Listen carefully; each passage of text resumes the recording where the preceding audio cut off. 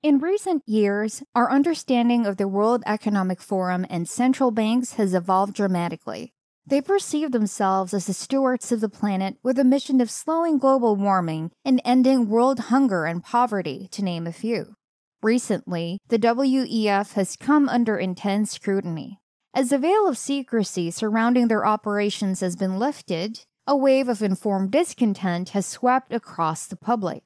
The WEF meets annually in Davos, Switzerland, with attendees ranging from policymakers to top business people flying in on their private jets.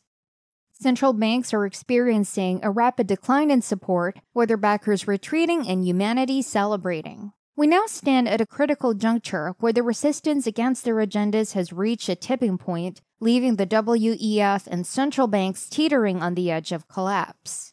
Hi, allow me to welcome you to another video of Finance Sense. We cover all the latest trends in the financial markets and the economy. Make sure to leave a like, subscribe if you're new to our channel, and turn on the notification bell to keep posted. With that being said, let's start. We have all known for quite some time who or what the World Economic Forum or WEF is, what they strive for, and how far they are willing to go to carry out their plan for the Great Reset. But as the general public has grown more informed, we have also grown more enraged. People are fighting back, and the resistance has been increasing for some time, bringing us to what may be a turning point, a point from which there is no turning back. It is no longer possible for the WEF and those in authority to exert influence from behind the scenes. Instead, they need to make an effort to persuade everyone else of their noble intentions. But things aren't going so well. The World Economic Forum and central banks have witnessed a remarkable decline in support. As a result of its supporters slithering back into the pits they came from and mankind rejoicing, the WEF is now on the verge of collapsing. But the WEF's demise has only just begun. This story is far from done.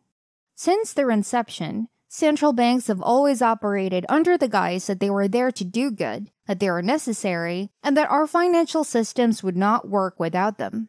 For a very long time, a lot of people, in fact a large number of people, thought that this was true. But in 2023, things have changed drastically. The mask has definitely started to come off. It all began in 2008 when the housing bubble popped and prices began to drop dramatically. Banks with excessive debt defaulted, triggering the start of the world financial crisis. The Federal Reserve, or Fed, intervened to prevent more damage since the contagion was so massive. They started the quantitative easing program, which is nothing more than money printing. The outcomes weren't great, but they are also not terrible. It took years to get things moving again as the recession was so severe that not even printing a few $1 trillion would do the trick. However, things gradually settled down and we experienced a massive bull market. Since everything was financed by debt, the majority of the quantitative easing we observed flowed directly into asset values. High asset prices didn't correspond with high costs to acquire those assets since interest rates were back down at 0%. Because of this, inflation stayed at a low level. However, in 2020, the COVID-19 pandemic began and the whole globe immediately shut down, putting the economy on the verge of experiencing the biggest collapse in human history. And once again, the Fed and other central banks intervened to save the day.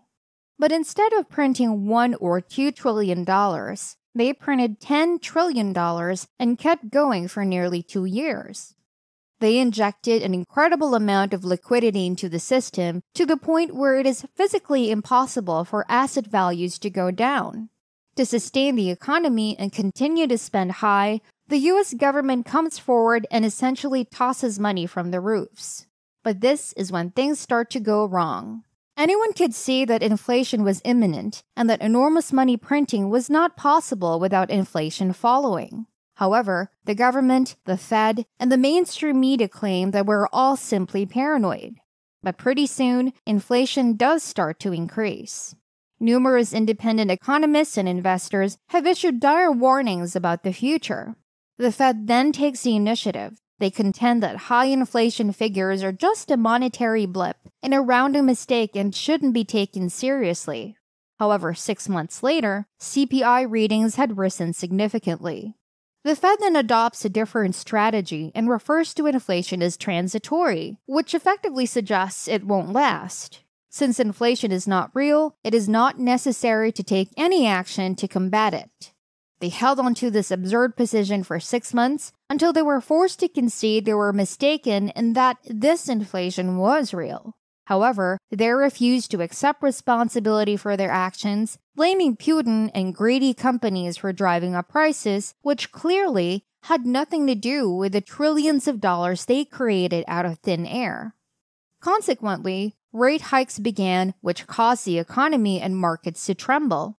What's going to happen becomes apparent quite quickly. To correct their own monetary policy mistakes, the Fed has no other choice except to plunge the country into a severe recession. Furthermore, it is clear that only the Biden administration would dare to mislead us about the facts. The Fed has embarrassed itself and shown that it is an enemy of the ordinary citizen. By keeping asset values high, they were able to preserve the riches of the wealthy rather than the economy. If it were about the average individual, they would have ceased creating money after the work was completed. In addition, they would not have been exposed to engaging in insider trading while earning millions from their powerful positions. However, they did not act in the interests of the people. If they were concerned about the inflation, as soon as it began to escalate, they would have pulled their foot off the gas pedal. But it took them a whole year to even acknowledge that inflation was a concern, and even then, they only changed course because the investors were scared off by the possibility of inflation, which led to a decline in asset values. Therefore, they had no other option. The credibility of the Fed has been irreparably damaged, and more people are now aware than ever of the fraud that central banks are. This is the beginning of the end for the ruling class and the oppressive systems we all live under. All of this knowledge should be blindingly evident to everyone, yet the mainstream media stayed curiously silent, almost as if they were afraid of what may happen if they dared utter the truth. So why are companies like the New York Times so set on keeping up appearances? Why are TV stations unwilling to inform their audiences of these outstanding facts on the actual causes of the current state of economies? The fact that these media outlets are supported financially by people who initially created these issues may have something to do with them remaining silent. And these people also have enormous power over YouTube and Google. The World Economic Forum, also known as the WEF, is the second worldwide cabal that is dangerously close to falling apart. The WEF has now existed for many years.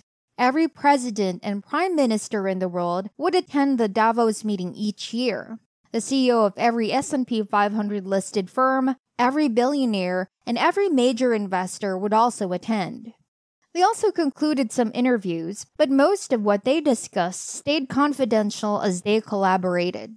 However, both American President Biden and British Prime Minister Rishi Sunak skipped the Davos summit the previous year.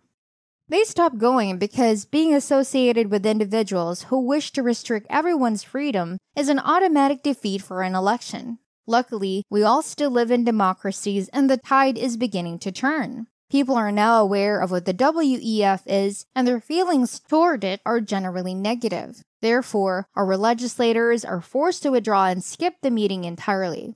In addition, Florida's Governor Ron DeSantis is likely to challenge Donald Trump for the Republican nomination and perhaps even the presidency in the upcoming election. He has already shown a desire to openly oppose the WEF, and for Klaus Schwab, everything is coming undone. He was so close to achieving his goal of gaining total control, but he failed because he was so insufferable.